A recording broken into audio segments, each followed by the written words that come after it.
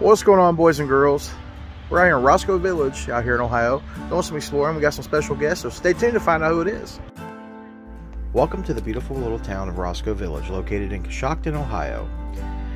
Originally, this town was laid out in 1816, but it was named Collandersville after its original founder, James Collander. But in 1830, two prominent citizens petitioned the state to rename it Roscoe Village after the author, William Roscoe. Roscoe Village earned the title of fourth largest wheat port on the Erie Canal. But in 1913, after the Great Flood, pretty much made way for the railroads, and Roscoe Village was no more. Still, a wonderful little town to visit here in the state of Ohio if you're here. They have a lot of little businesses there that they still use, nice little shops, decent little restaurant, and they have a great canal boat ride, which we'll get to a little bit later. They also have a working blacksmith, as you'll see here. She's doing her thing, looks great. She's got a lot of nice little things that she's making in there. So, told you the special guest we had on our channel today. Who is this? Who is these people back here? None other than Big Daddy Bubbles, also known as RV Life in the USA, and we are here in Coshocton, Ohio. And we're going to take a ride on the Erie Canal with a horse-drawn canal boat. So let's go around and see what we can find. Wood, all the hull, everything. This one here, from about here down and all the way underneath, is all stainless steel, about 3/8 inch thick. Stainless steel. All of it was donated by AK Steel here in town.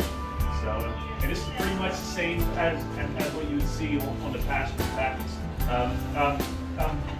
For the passenger packets, obviously very stagnant down underneath here, very, very hot. That's why most of the passengers actually rode on top. So if you think back there, back in the 3rd and 4th grade, when you went through all the canal area for the state of Ohio, and the people went through the Erie Canal song, where it says "Load bridge, everybody down." That's the reason why, was because everybody. This canal system here, it took them exactly 9 years to construct the whole thing. It was done in smaller sections, and the state actually paid the crews 36 a day. They gave them room and board, plus they gave them 3 to 4 jiggers or shots of whiskey to actually counteract all the various symptoms of all the various diseases.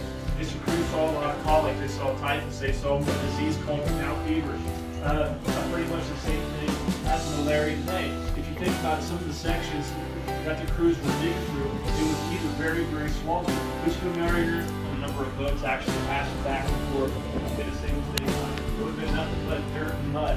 And I did mention before that the boat could easily pass back and forth. Yes, it was very easy for them to pass back and forth.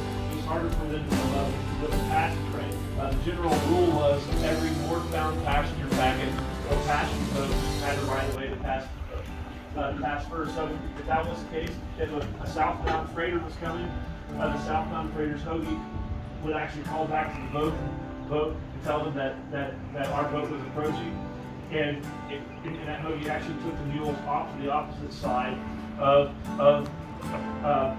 his tow path and would have stopped the mules. Generally some conflict generally happened because time was very, very valuable for them. So what they would do. That's it? Where's the long stretch?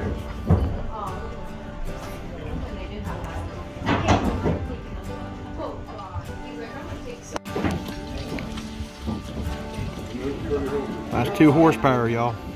2 horsepower. So that's what pulled us all the way down the canal here.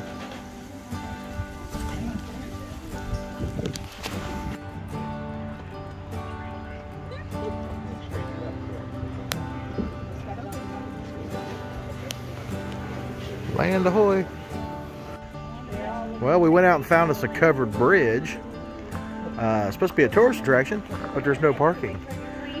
So, if you guys come out here to see the covered bridge out here in Warsaw, if you're out near Roscoe Village, just plan on, there's no parking. You got to improvise. So we're kind of parked on the road here. This is a actual drivable, usable bridge. So keep that in mind.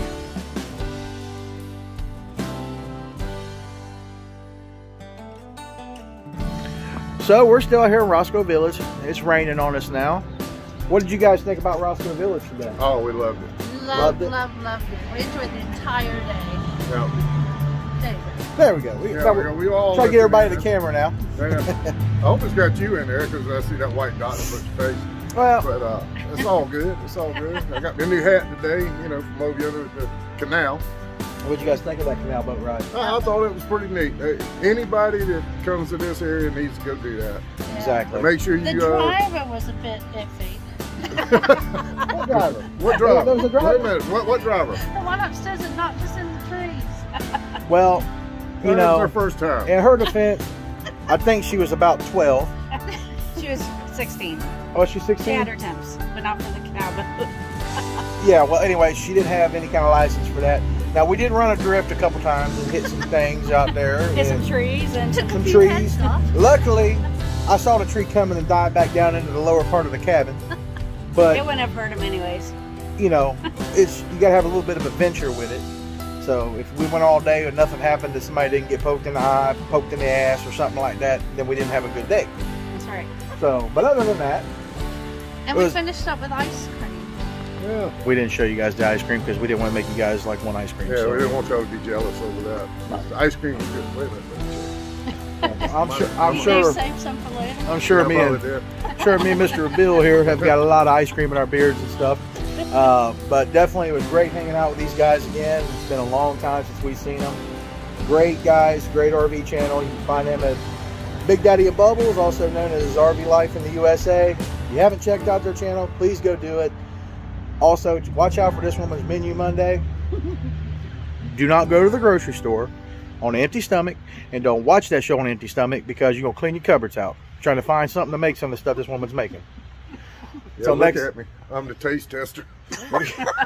And see, that's what happened to me when she had her cupcake business. I become the taster, you know, so.